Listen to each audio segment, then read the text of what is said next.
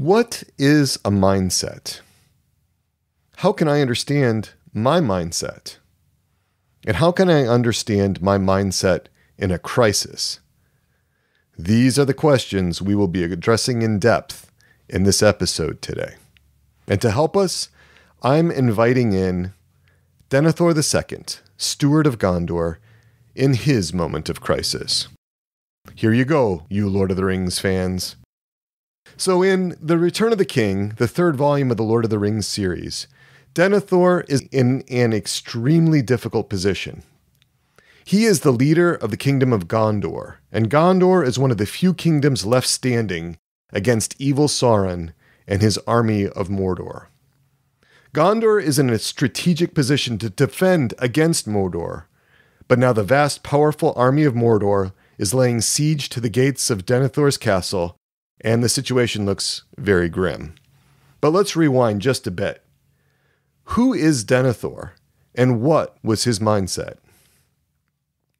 Denethor is hard-headed, traditional, old-fashioned. He's a grim political realist. He's pessimistic. He's lonely. He is lonely. His wife died many years ago. He's self-reliant. He relies on his own resources to resist the powerful evil ruler Sauron. Denethor is a father of two sons. His elder son, Boromir, has died. This increased his distance, bitterness, and detachment. Denethor also secretly uses a seeing stone, a palantir, to gather information. A seeing stone or a palantir is a ball of indestructible crystal. It's used for communication and to see events in other parts of the world, events from the past or the future. Some might describe it as a kind of crystal ball. Denethor believed that he could control the seeing stone. The seeing stone can only show him things that were true, real objects or real events. But the seeing stone is not a reliable guide to action. It's unclear whether the events shown in the stone are from the future or from the past, and it doesn't show everything.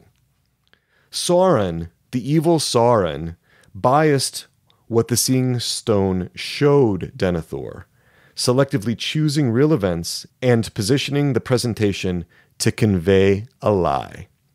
So, in this moment of crisis for Denethor, the vast evil horde of Mordor is arrayed outside his castle walls, and then Denethor's younger son Faramir is brought in on a stretcher. He's pierced with arrows, and he looks like death. In the darkness of his hopelessness, Denethor says this to Gandalf. "I have seen more than thou knowest, grey fool, for thy hope is but ignorance. Go then and labor in healing. Go forth and fight, vanity. For a little while you may triumph on the field for a day, but against the power that rises there is no victory. To this city only the first finger of its hand has yet been stretched. All the east is moving. Even now the wind of their hope cheats thee and wafts up the Anduin a fleet of black sails. The west has failed. It is time to depart for all of you who would not be slaves."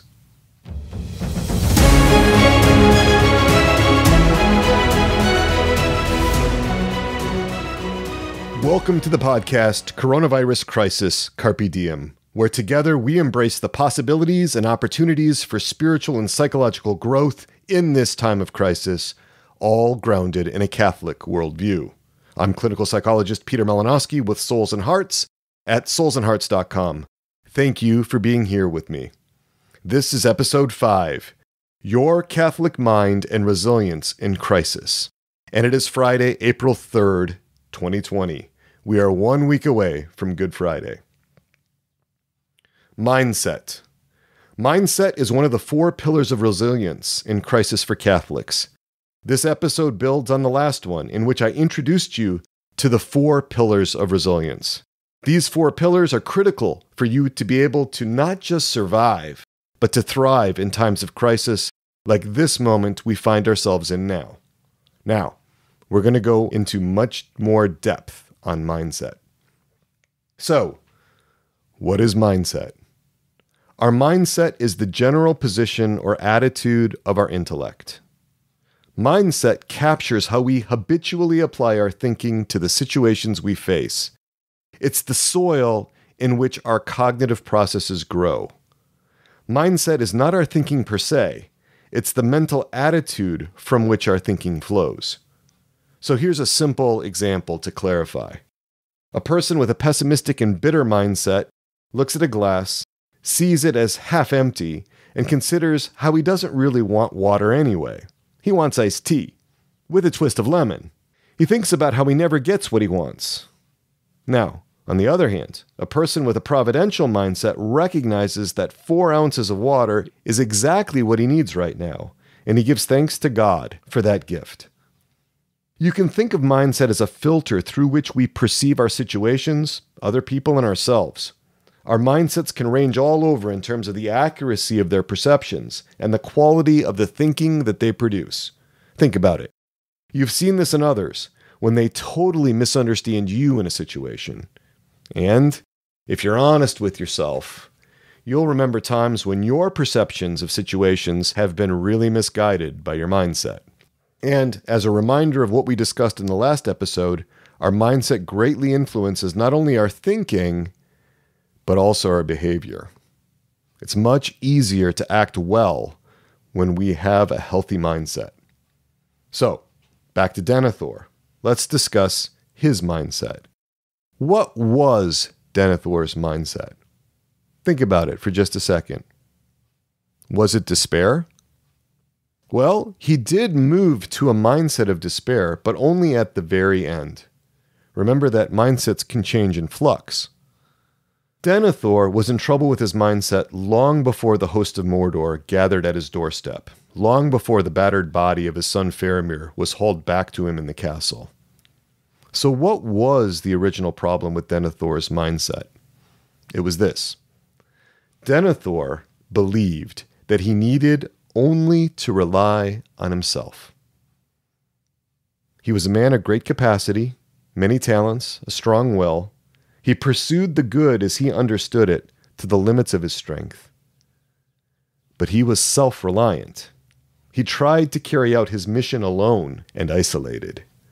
And that mission was greater than any one man could ever face alone. None of us has the strength in our own will and in our own character to face the challenges without help. Relying on our own strength is a prescription for disaster. I empathize with Denethor. Parts of me really want to be self-reliant as well. I want to be independent. I want to not rely on anyone else. That resonates with some of you as well. So I get Denethor's mindset and the temptations he faced. There was another problem with Denethor's mindset. Denethor assumed that he could master the Seeing Stone, the Palantir. He presumed he could avoid Sauron's attempt to control him through the stone. He lacked intellectual humility in his quest for clarity about the future. He was driven by fear and uncertainty. He had to know the future, so he relied on the Seeing Stone, and he succumbed to its misleading guidance. Denethor wildly distorted the visuals he sees in the stone, and he assumes the horde of Mordor outside his castle walls means doom. And so he despairs. He ends his life by burning himself to death. Gandalf says this of Denethor. But his wisdom failed, and I fear that as the peril of his realm grew, he looked in the stone and was deceived. Far too often, I guessed, since Boromir departed. He was too great to be subdued to the will of the dark power. He saw nonetheless only those things which that power permitted him to see. The knowledge that he obtained was, doubtless, often of service to him. Yet the vision of the great might of Mordor that was shown him fed the despair of his heart until it overthrew his mind. The overthrowing of Denethor's mind that Gandalf refers to is the shifting of Denethor's mindset from self-reliance to the broken depths of despair. Denethor's mindset finally broke his will, strong as that will had been. So, what do we know of mindsets from our Catholic faith? Let's listen to what God in sacred scripture has to tell us about our mindsets. This is from Isaiah 55, and we'll hear this reading in our upcoming Easter Vigil readings. This is where God tells you and me, "For my thoughts are not your thoughts, and neither are your ways my ways, says the Lord. For as the heavens are higher than the earth, so are my ways higher than your ways, and my thoughts than your thoughts." Denethor's thoughts were not God's thoughts. Denethor's suicide flowed from his distorted, confused mindset, caught in his false certainty of doom, fueled by his relational isolation, his pride, and his lack of any alternative frame of reference. Denethor ruined himself in his moment of crisis and abandoned his duties to his family and to his people. So we can see how mindsets can shift. Those of you that have followed me over time know that I love experiential exercises. I love bringing you into some kind of experience to draw you into an experience in order that you have that kind of experiential learning. And so always with experiential exercises in this podcast, if it somehow feels uncomfortable or you notice some warning signs, feel free to stop at any point. Now, let's move to the action item for this episode. I want you to recall a dark time in your life, a specific time, a specific moment. It could be during this current time of crisis, could be something relatively recent, could be something from today, or it could be some other difficult and dark time for you. But be specific about the time and the place.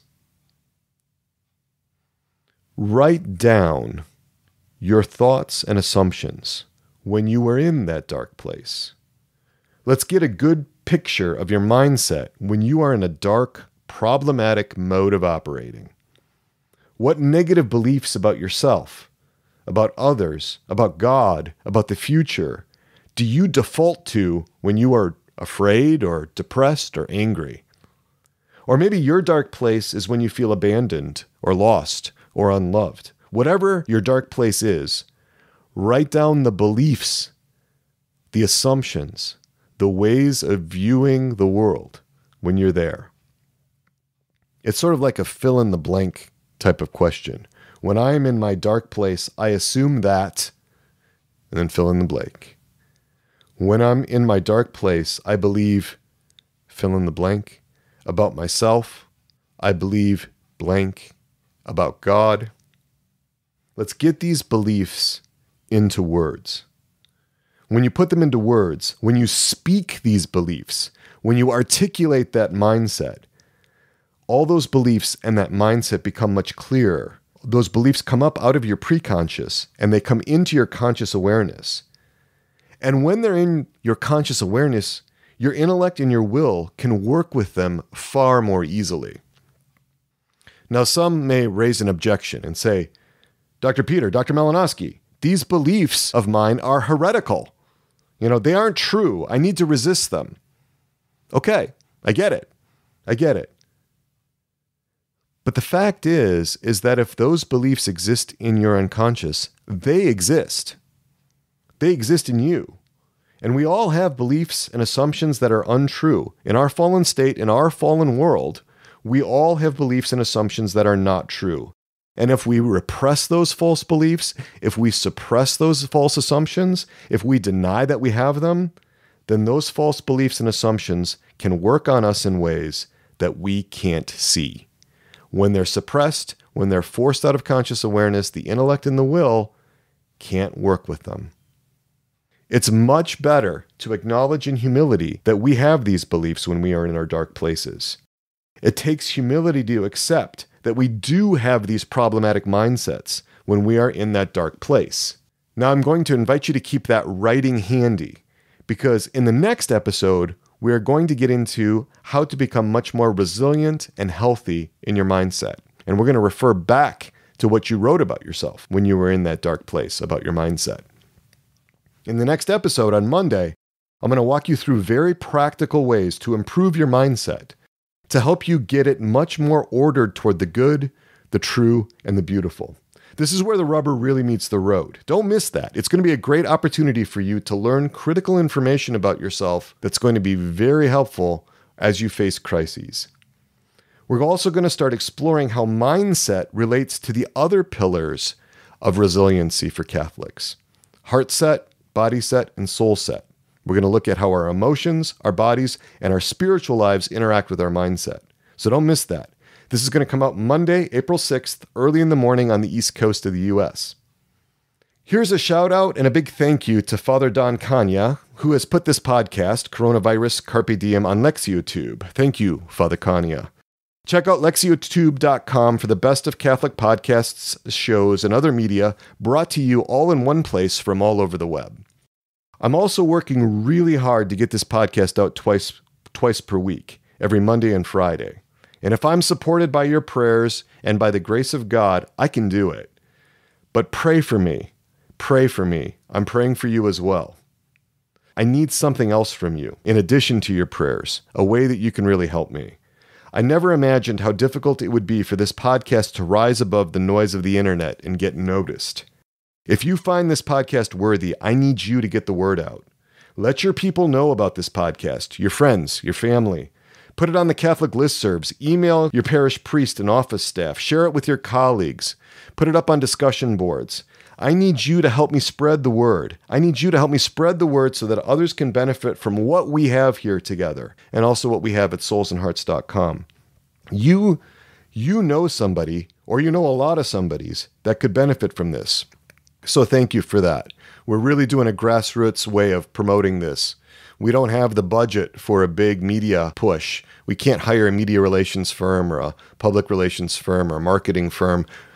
And that's not our style anyway at Souls and Hearts. So don't forget also that you can come to us at soulsandhearts.com and you can find the full show notes for this episode, all written out. And that's a wrap for today. Let's invoke our patroness and our patron, Mother Mary, undoer of knots, pray for us. St. John the Baptist, pray for us.